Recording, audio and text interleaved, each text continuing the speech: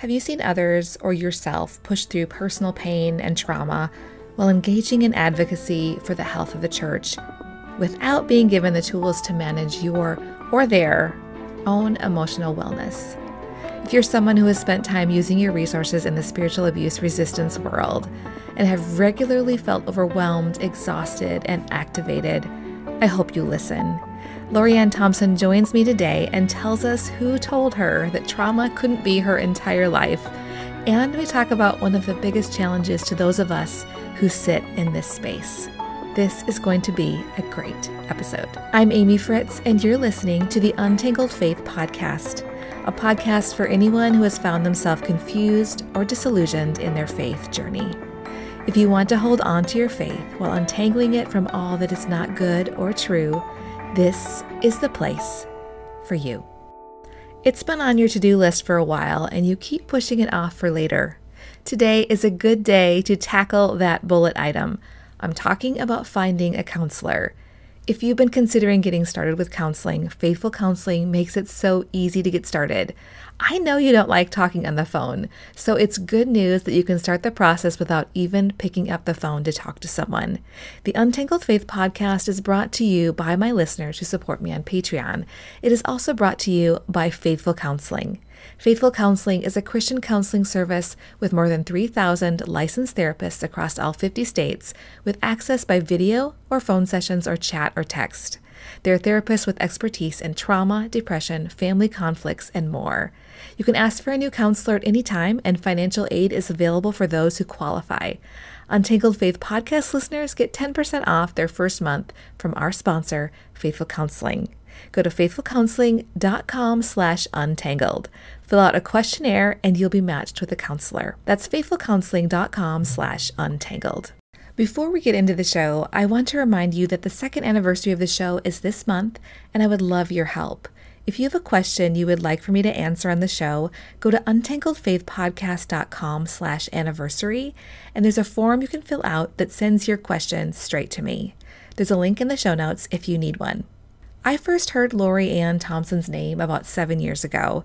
Since first reading about Lori Anne, I've come to know her as a real person who is more than the worst things that she has survived. I'm so honored to consider her a friend, and I'm grateful for this conversation we had. I wanted to give Lori Anne a chance to introduce herself in her own words before we get into the meat of this episode about surviving, healing, and the pitfalls of advocacy in the church abuse world. I also want to give you a heads up that Lori Anne and I keep talking in some bonus audio I'm sharing with the Patreon community. We have a really candid conversation about her relationship with social media and her decision to leave Twitter. I'd love for you to listen to that, to join us on Patreon and access that conversation as well as a lot of other bonus content. Go to patreon.com/untangledfaith. That's patreon.com/untangledfaith. Here's my conversation with Lori Anne Thompson. Who is Lori Anne Thompson? Yeah. You wrote, there's 3 words on your social media: survivor, storyteller, and student. But I want to hear in your own words, who is Lori Anne Thompson? I am, I think defining yourself is difficult, and I hate boxes, and I don't like to move forward with myself in terms of my credentials. The best and most important thing that I think that I am is a wife and a mom, and I'm happily married to Brad for, I think this is our 18th year. And I'm in a blended family with 1 child I got for free and three I had to labor for. I'm a registered kinesiologist by training and by trade, and I run a small private clinic that I work in part-time. And I make a really mean carrot cake. I don't know, cooking is a love and a passion for me. So is eating. So there's that. So is movement, and so is people. I think I'm an introvert by nature, an empath either by trauma training or disposition. I'm not really sure. Yeah. And I am also a survivor of sexual violence and polyvictimization across the lifespan. Yeah. Well, I really wanted you to be able to use your words to say who you are, because it's, I think, in the space of people that have had the Venn diagram overlapping with abuse, physical abuse, sexual violence, all the things, it can be easy to become defined by the worst thing. Mm-hmm. And who wants that attached to them? Not me. Nobody signs up for that. And so I just thought I really wanted you to be able to say who you are. And carrot cake on the list makes me really happy. It's humanizing, right? Like, you are a real person. I'm a real person. Yeah. You are a real human person with Yeah. real family who bakes carrot cake and has a real life and isn't just a talking point for people. And I think it's important for people to know that. Yeah. Thank you for saying that. Even saying that makes me feel misty. Mm-hmm. I think that abuse and trauma is so profoundly dehumanizing. Yeah. And in many ways, advocacy can be the same, especially public advocacy. And so we become our trauma and we're not. And we become defined by that and we ought not be. And it can be really difficult to reintegrate life before and life after. For me, there was never a time when abuse wasn't part of my narrative. But there was a time where I had what I would have considered a stable, safe, and relatively happy life, and then I was re-victimized. And so trying to coagulate back together or integrate back together who you were or thought you were with trauma and then who you are now is a complex and interesting process. And I think that's one of the things we're going to talk about. Not long ago, my friend Janai asked me, and I was like in a particularly angsty time in this spiritual abuse world, and you see all the things and it just can get overwhelming, and my own responses and the own feelings that were like inside of me. And she just said, do you like who you are becoming? And it was such a powerful question to me. And I think it's really important for us to ask that question for those of us that care about people that have been harmed, particularly in faith environments, because it's a worthy cause. But along the way we move and live in these spaces forms us. And we do have some choices in how we handle entering into and retreating from some of these spaces. And I just wonder, how have you experienced that personally, for better or worse? What have you learned that you would like to share? This could probably be a whole month of podcasts. Who are we becoming? And what have you learned from like living and moving in these spaces? Wow. I know you are a thinker and like to think through your answers. So take whatever time you need to think about it. Thank you. It's sort of jumping right in, isn't it? When abuse mars who you are, it fractures it, it deforms it, actually. Trauma, abuse of all sorts. Victimization, label it however you want to, whatever seems to fit what has occurred. And it causes you to question who you are, what you thought, what you understood about yourself, the world around you. Your entire worldview is altered and changed. In fact, there's evidence to suggest that your DNA is changed by trauma. And so the expression of who we are is very often highly shattered and fragmented and disordered even. And so the recovery process, and I've talked about this on a couple of spaces that I've been privileged or invited into, is a sort of a three-tiered or three-stepped continuum. And the first step of recovery, and you didn't ask this, but in order to answer it, I got to go through this to get there, is establishing safety and stability. This is from the work of Judith Herman, and is establishing safety and stability in the present. That's physical safety, emotional safety, spiritual safety, so that the harm will not continue, whatever that is. And it's not just, can I go in behind in my bedroom and lock my door? Am I physically safe? It's also, am I safe on social media? Am I safe emotionally, where I don't have to interact with people I don't know how to interact with yet, or I can't handle interacting with? Am I safe from my offender and the influences in that network, those sorts of things? And establishing safety and stability. Am I safe for myself? Yeah. Is my family safe? Am I safe in my family unit? Because trauma usually upends the entire family unit, and that can take a long time to establish safety and stability. I think that people try to move forward into advocacy in a public way before they're even safe and stable, and I think that's really a way that we can re-victimize ourselves as survivors, and it certainly is a way that we can destabilize others unintentionally. And then the second phase of recovery that Dr. Herman talks about is grieving and remembering, mourning, and how mourning is mourning who you were, mourning what's happened, mourning that this is the world that we live in. Yeah. Mourning the systems, mourning the structures, mourning the losses, mourning the things that were, the things that weren't, the things that now will never be. Yeah. And you can fill in the blank with hundreds, if not thousands, of costs that come, the things that need to be mourned. And oftentimes that's a therapeutic process involving a helper, hopefully somebody who's registered and accountable to an organization.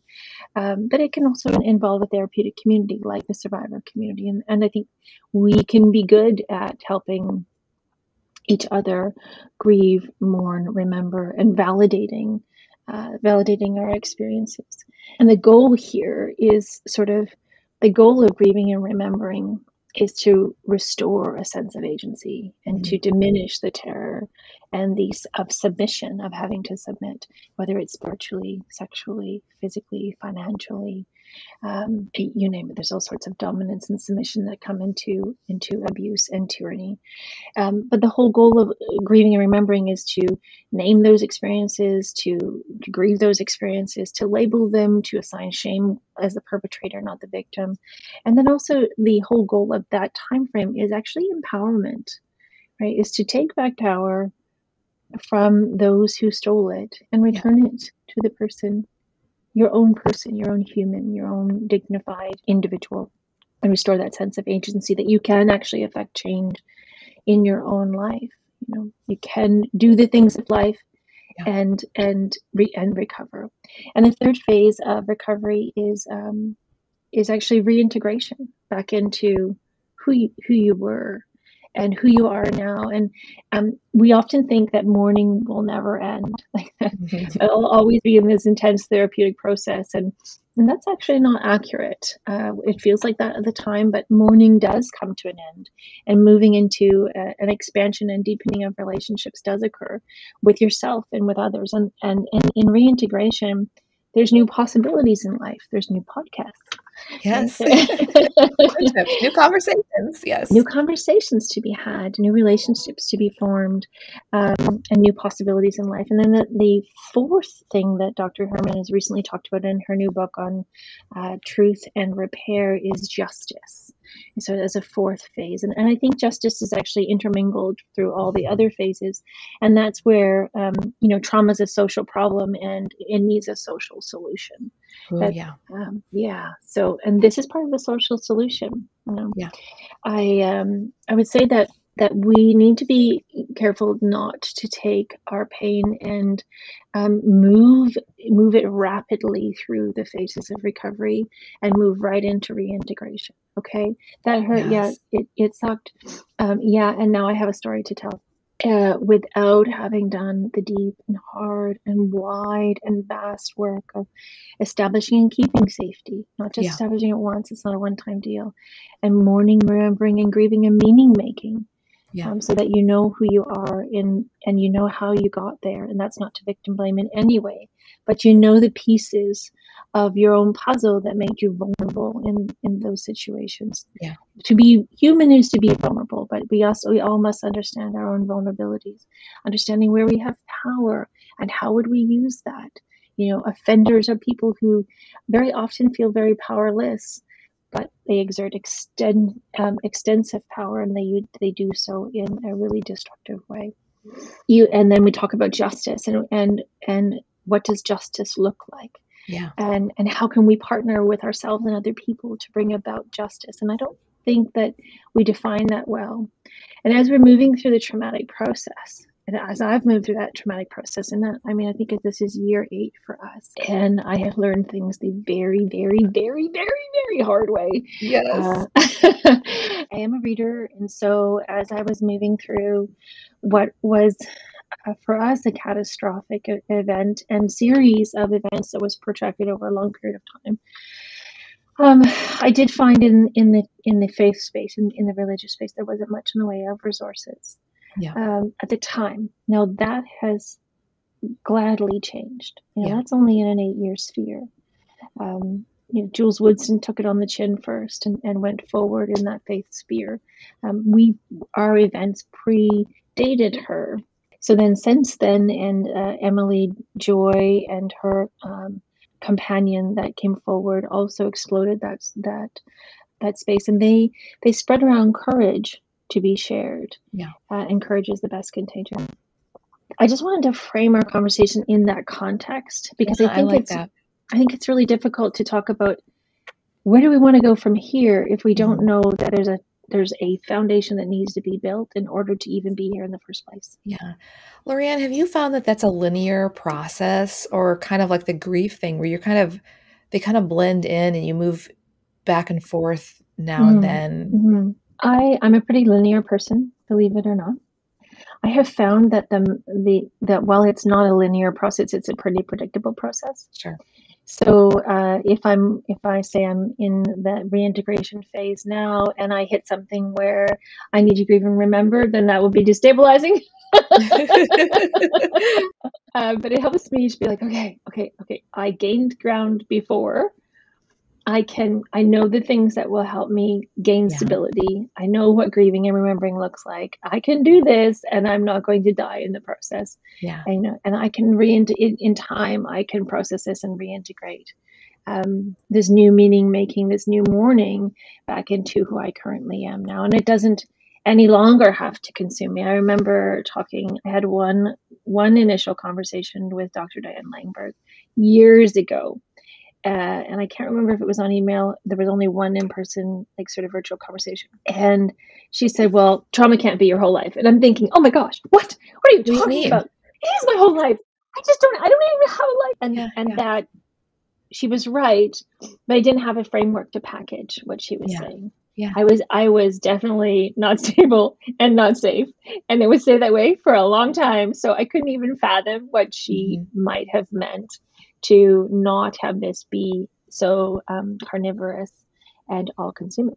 And I wonder if that something happening to be like, oh, I am destabilized, I'm confused now, is just a sign that, and feeling activated again, it's like, oh, there's something, maybe there's something, I've worked through a lot. You know, I've done like this certain percentage, but there's this part I didn't see. Yes. And this part is activating me. And I think I see a lot of that. I've seen it in myself and a lot of people in the spiritual abuse awareness community, of like a chronic activation, being chronically activated. Oh man, speak to what you see in that and how that has been like harmful in your own personal life and kind of what you have seen and the compassion you have for others that seem to be getting sucked into being chronically activated. Right. I knew you were going to go there. And so that's why I knew you were going there, in part because you give me some heads up. And so thank you for, first of all, for going there. I think it's actually a very brave conversation to have. It's a brave question to ask. Because the last thing that anybody wants to do with any kind of, even the most marginal interest or background in abuse and advocacy, is to squelch anyone's voice or give anybody any sort of mandate to follow. However, we can offer information, and we can offer our own experience coupled with evidence, and allow people to make informed decisions. Yes. I think that one of the things that can come out of survivorship is a survivor mission, right? We want to meaning make from our suffering, and we want it to mean something. Damn it. Yes. Right. And so we want it to be redeemed. We want to be able to help other people or give people what we did not have or what we wish we had in our own circumstances. And we can do that in a way that is deeply destabilizing, deeply activating, and in many ways continually keeps our nervous system aflame. And we can tell ourselves that we're doing good when we're actually doing ourselves harm. And so the very first and most important person to advocate for, to care for, to stabilize, to make meaning with, to commune with, to recover is actually yourself. That doesn't feel like the evangelical way. And roll that together. And I was thinking about this as I was trying to tidy my hair for our conversation today. Roll that together with the misogyny of Christendom, with the living sacrifice, crawling yourself on the altar and like plunging the knife into your own heart, so that God can use you and slay, and being witness to your own repeated crucifixion. There is only one sacrificial lamb, and we are not it, right? If for those of us who ascribe to Christendom, we are not Christ. And so the very first and two important things that our Lord said: love your neighbor as you love yourself. Oh, wait a minute, hold on. Love your neighbor as you love yourself. Both. And so what does it mean to truly love yourself? Now for a quick break. Now back to the show. I do appreciate you sharing the struggle though, and moving out of one space. Did it take away have you found a way and a rhythm that is more sustainable for you to encourage others while still being Lori Anne? Well, the thing the about person that makes cake, drives her kids places. Exactly. I'm still the Thompson taxi.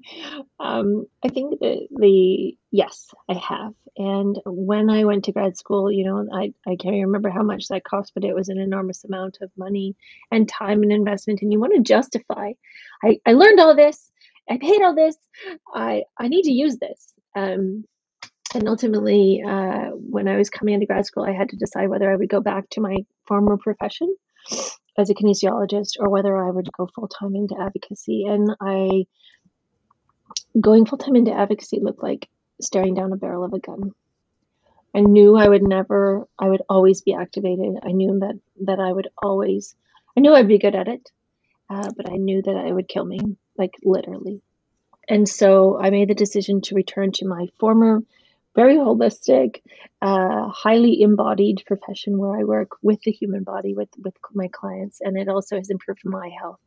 I feel like I am a much more vital human being. I can move around again instead of feel like I'm being curled up into a ball in a corner.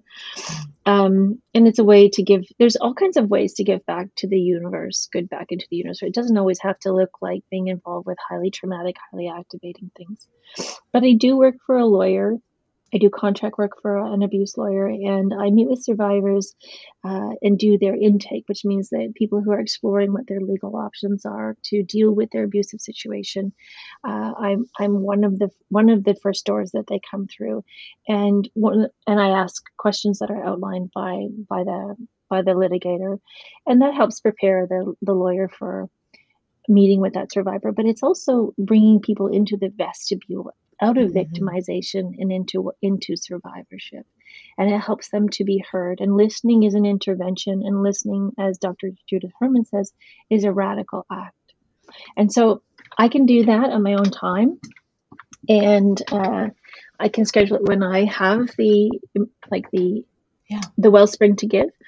And it also helps me to feel like I'm still giving back to our survivor community in a way that's sustainable for me. That's beautiful. I love it. I sit with literally the most courageous people on the face of the earth. So for me, it's a beautiful balance. And I feel really confident now, although it was a very difficult decision to make, that I made the right decision. Yeah. And you don't have to have your name out there in lights saying, here's the one. You get to just put in a few hours being a listener and somebody that knows some of the pitfalls and the things to avoid, and handling people in some of the most scary times of their life. And Yeah. but you don't have to have all of the arrows being flung Right. your way that Exactly. happens Yeah. in the public advocacy space, or the public, Exactly. like, existing Yeah. even space. Yeah. So Can I tell you a story that has yes, impacted me? I would love to hear a story from you. I am originally from the east coast of Canada. I'm from a province called Nova Scotia. And as maybe some of your listeners might know, I was poly-victimized as a child. I grew up in a really toxic home. Sexual abuse, alcoholism, mental health issues, incarceration, physical abuse, divorce and separation. I think my ACE score, which is an adverse childhood experience score, can be on from 0 to 10, 10 being the highest, 0 being the lowest. And ever the perfectionist, mine was a 10. Um, and when I was growing up, and we were in a really difficult space, which we always were. There was a case that came forward where a man was really mutilating his wife in Nova Scotia. He was abusing her. His name was Billy, and his wife murdered him. He was going to murder her son, and he came home drunk, and she shot him in the pickup truck. And this case, and I remember it being on the news, and then there was sort of books about it, and about this measure of violence. And this woman, they didn't want to incarcerate her. She was actually let go at first, and then the Crown eventually did incarcerate her, I think, for 3 months. And when she left that situation, and when she left prison, she became a staunch advocate for domestic violence. She spent 10 years traveling the country, the province, the country, and probably in some places the world, discussing domestic violence. And 10 years after her then common law husband was dead, she shot herself. She impacted so many people's lives except her own. Wow. It was profoundly impacting to me when I later revisited the story after my own coming to in my early 40s, re-victimization and coming to. And I thought, yep, that's what we do. You can see And that. that's what we do. We pay such a high price to help other people that, I don't want to end up in a car in the Halifax waterfront with my, a hole in my head. I can't end up. That would not be a just outcome, would it? No. And not that I wasn't suicidal. I don't mean that. I just mean that's the pathway. You can see the trajectory. Yeah. Yeah, that's a pathway to consistently ignoring your own need for safety, stability, grieving, mourning, and a reintegration into a life worth living. Mm-hmm. And that listening to stories is traumatic too. It is. And sitting with others. I just talked with a mutual friend, Pete Singer. He's just a gracious person. And he was talking about how they have realized at Grace the importance of providing care for everyone involved in the processes that they walk through, investigations and all the things on all sides of the questioning, the interviewers, the interviewees, because he realized and had seen the studies of people walking around with secondary trauma too after their own, and how devastating that can be. And so I believe we give lip service to self-care in the advocacy community. I have yet to see that actually bear itself out in any of the circles. I really have yet to see it. Yeah. And I've watched carefully. And so I haven't left the advocacy community. Well, that's not true. I have left the advocacy community. I haven't left the survivor community. What's the difference, please? That's a very specific use of word, and I think it's important. A small group of survivors become advocates, and they do so. I think, and for some people can do that and do that really, really well. I do think it does require a lot of therapy and a lot of grounding and a lot of process and a lot of self-awareness and a lot of sort of balancing, because the reality is if you're a survivor, you carry what's called a high allostatic load. So your physiology is amped up. Yeah. all the time. And so when you deal with trauma, it amps it up some more. And so there has to be that balance between rest, recreation, recovery. And I don't see a lot of people doing a lot of balance. I see a lot of people talking about it, but I don't see a lot of people doing it. There is a threshold where we step over, where we are no longer just survivors. We become people who are advocates for others. I think there's a sense in which most survivors think, well, everybody does that. Because the people who become advocates for others are the ones that have perhaps the loudest voices on social media, or are the ones talking to the news, or being quoted, or hosting conferences, etc. The vast majority of survivors don't do that. The vast majority of survivors don't become advocates. The vast majority of survivors go back to their jobs. They continue on with their lives. They recover and they reintegrate back into society. And we'll never know their names. And the vast majority of survivors prefer it that way.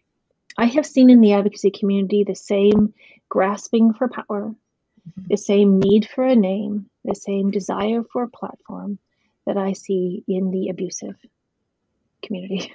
Mm-hmm. And that is just we cannot bring liberation with oppressive tactics. Yeah. And so it's a game I refuse to play. Oh man, that reminds me, I had just listened to a conversation on the podcast, The Bulletin. Mike Cosper does this podcast generally with Russell Moore. It's a Christianity Today podcast, but Russell Moore was gone. David French was on with him. And they were talking about the recent CPAC conference, which is an American conservative political action thing. And that former President Trump had spoken. And he had said, I'm going to read what he said. In 2016, he said, in 2016, I declared, I am your voice.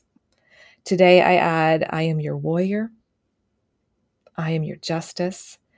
And for those who have been wronged and betrayed, I am your retribution. That was who? Who said that? That was former President Donald Trump to all these conservative people that have felt marginalized. He's speaking to them.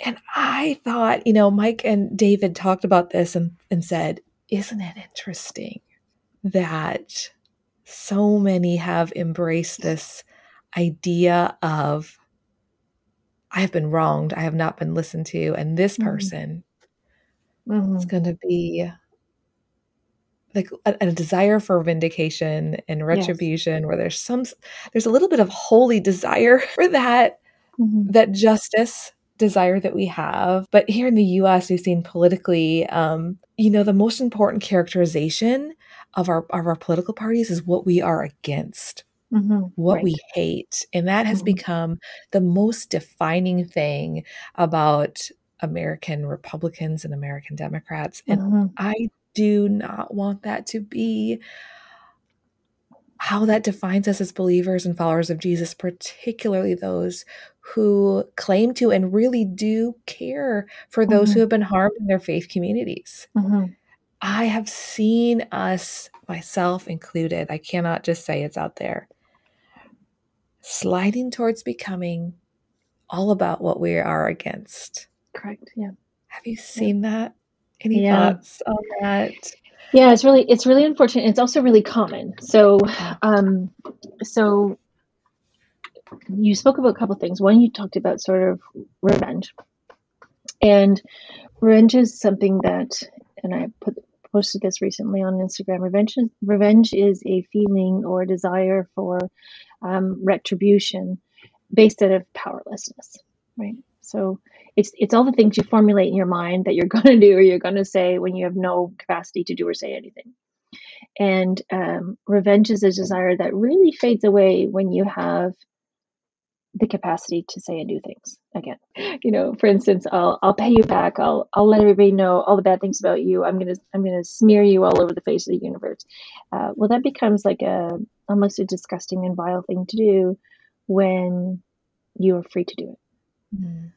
And for those of us who have done it or do it in the public sphere, I think we tell ourselves we like it. I think we think, oh yeah, I'm getting him back. Yeah. And I'm going to let the world know what a insert adjective, individual he is. And what that ends up doing is really centering your life moving forward on your offender as opposed to on yourself. So that's problematic. And it's a red flag for me, and I'm being really honest. I'm pretending like you and I are in my study having a cup of tea. It's a red flag for me when people lead with either their credentials as their identity, or when they lead with their trauma as their identity.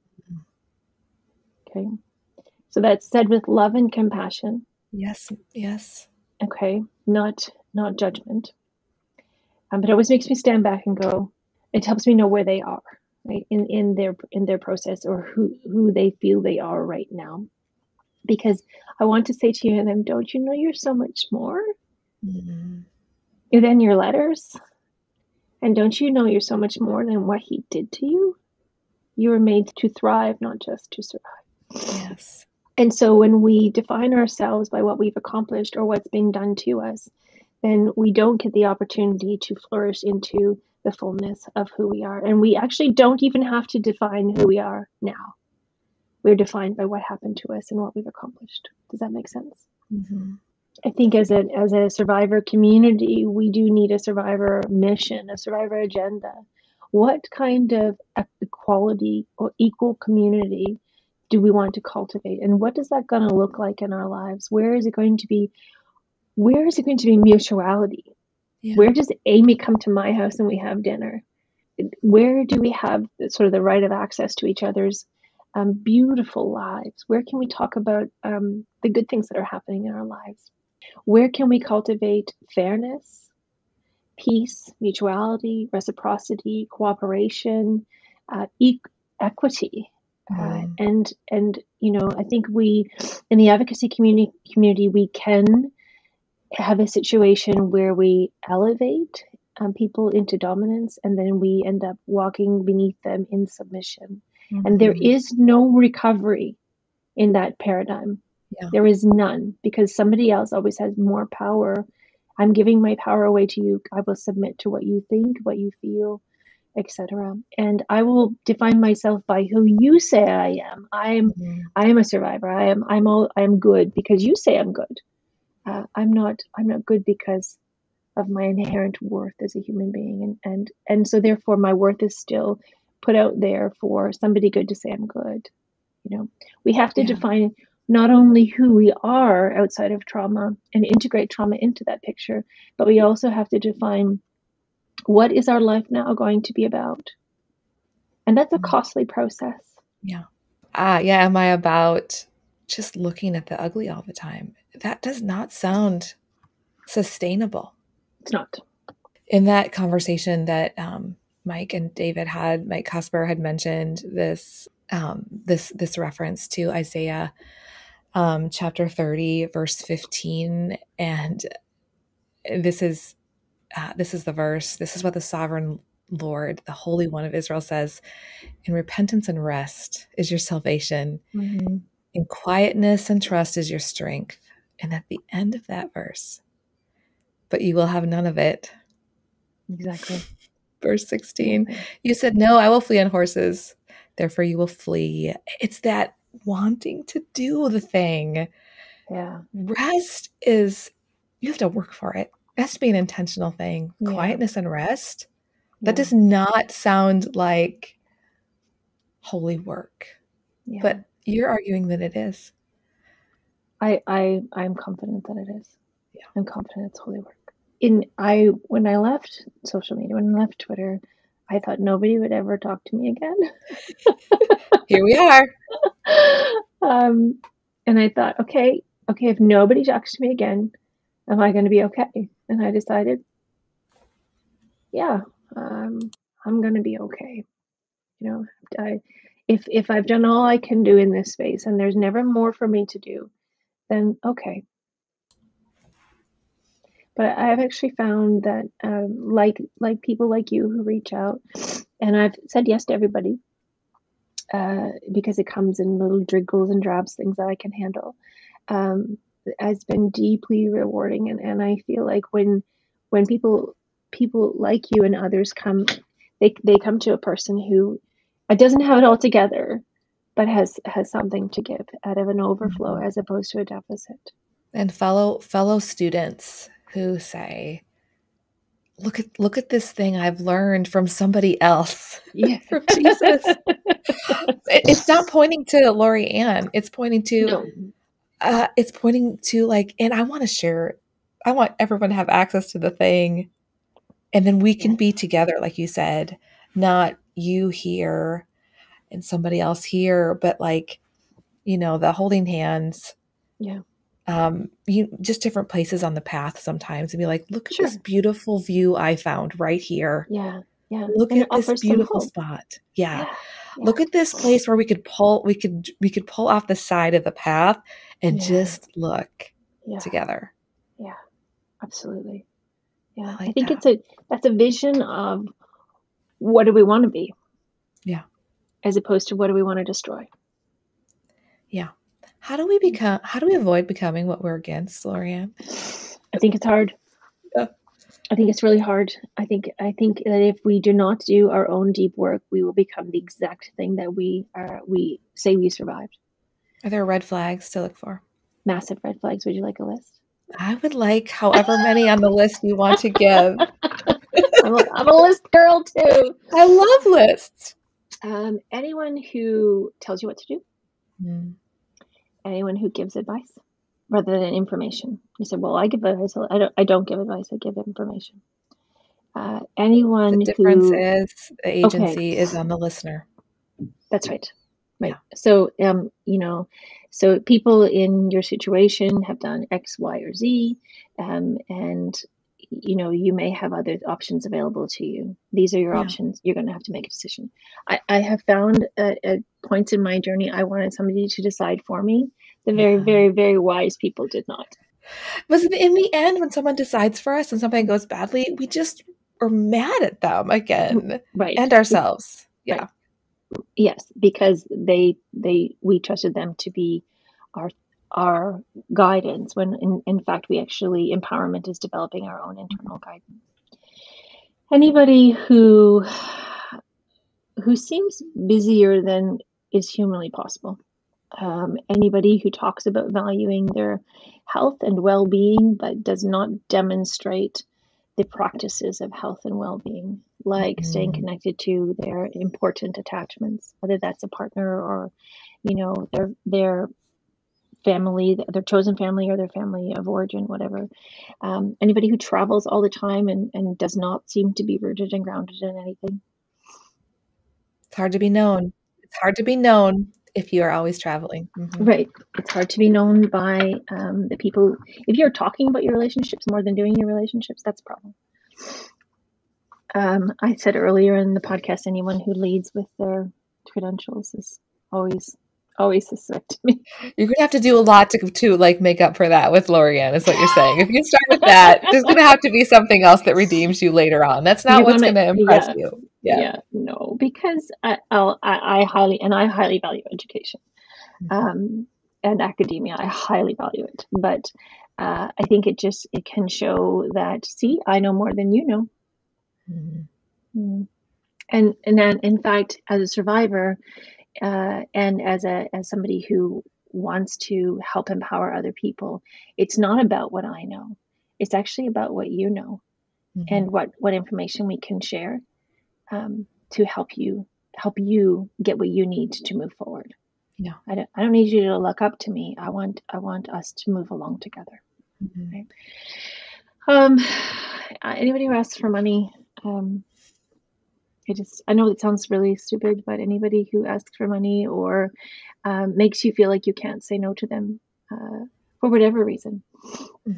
Anybody who when you question them does not give you a proper answer. Yeah, no clear answer. Yeah, skirts it, questions the question, somehow makes you feel like the question isn't valid. Anybody who doesn't seem to be doing their own work, and anybody who seems to pretend or give off airs that they are somehow less than human, and anybody who makes you take a seat anybody who doesn't defer to your own humanity. Yeah. We are meant to defer to each other. And Yeah. I'm hearing you say these red flags, and I'm going to say, like, for my own self, this is a red flag. These are red flags I need to think about if I'm waving them myself in someone else's face. I And know. a red flag in my own life that says, oh, did I feel like I needed to impose my help on someone? Right. Right? Right. Yeah.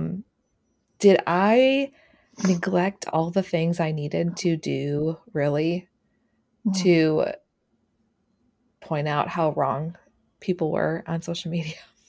Right. Right.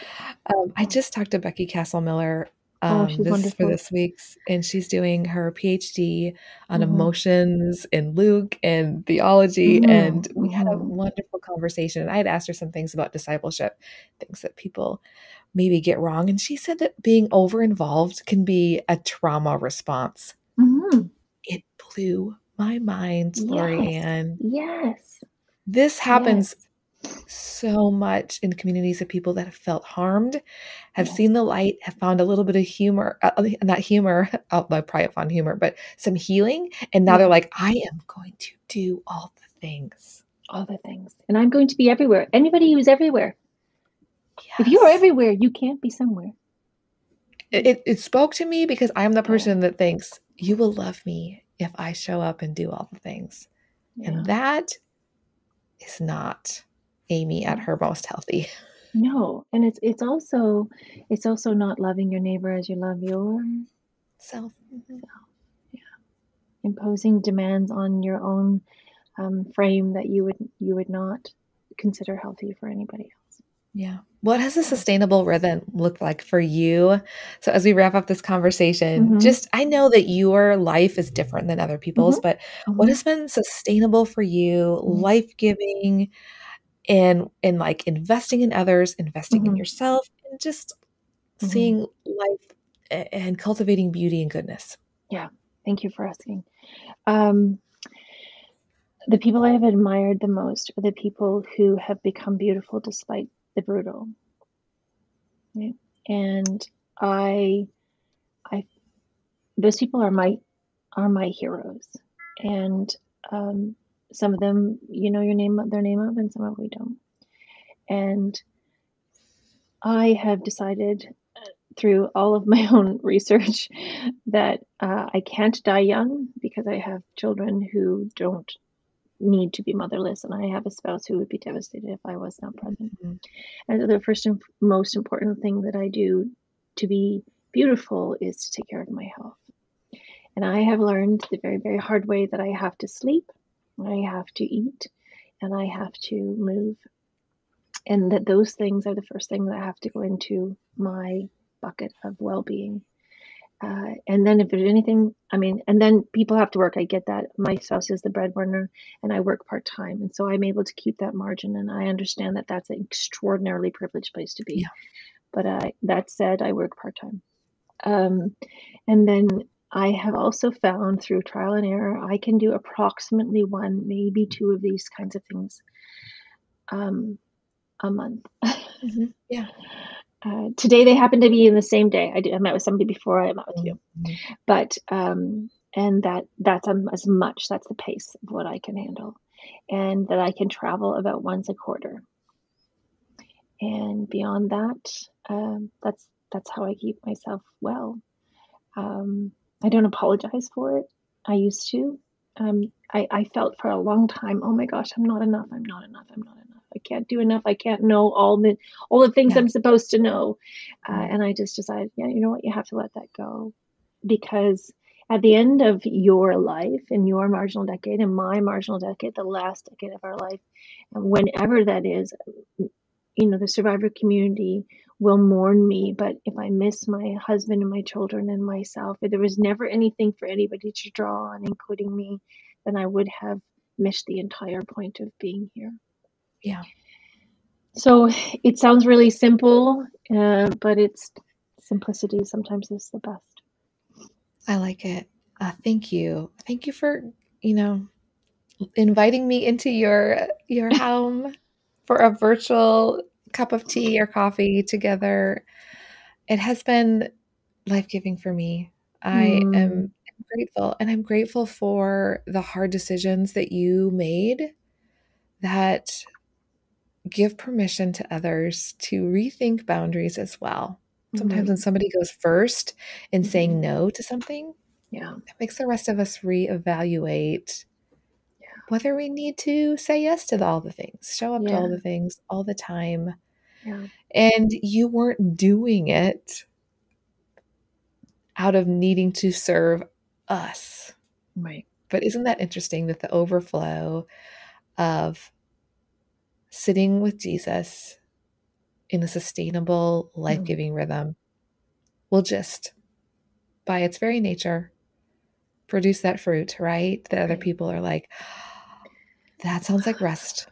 Yeah. That sounds like somewhere I can breathe Mhm, and I mhm. can be in for the long haul. I think when people have to look at their life and go, "Can I do this forever?" And if the answer is no, then what do you need to change to be able to? Mm. And to final your thought, you said if when somebody says no, it gives other people permission to say no.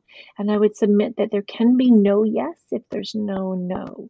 Mhm. Okay. It's not a real yes. Right. If you're compelled to serve out of your survivor mission, your survivor agenda, or because you want to be a do-gooder, which most of us are, then there is no real no. You're actually not consenting to what you're doing, and you're not That's how I teaching feel people. with you in this conversation because I know that you would have said no Mhm. if it was not a good idea for you, Yes.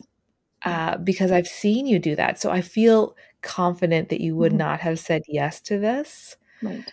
if you did not have the margin and You're it right. wasn't a good thing for you at the time. Yeah. It just feels real. It feels real. Yeah. So Yeah. Thank you so, so, so much. I'm absolutely positive you benefited from listening in on this conversation with Lori Anne.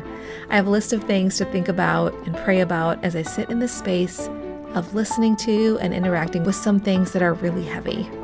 To hear the rest of my conversation with Lori Anne, join me on Patreon. You can access that conversation as well as a lot of other bonus content at patreon.com/untangledfaith. If you're on social media, I would love to keep this conversation going over on Twitter or Instagram or through the Facebook page. I'm Untangled Faith on Instagram and Facebook, and I'm Faith Untangled on Twitter. The Untangled Faith podcast is hosted and edited by me, Amy Fritz. This podcast is made possible by the support of my Patreon community. A special thanks to producers Michelle Pionic, Phil and Susan Perdue, Pam Forsyth, and Shelley Taylor. Thanks so much for listening. I'll see you next week.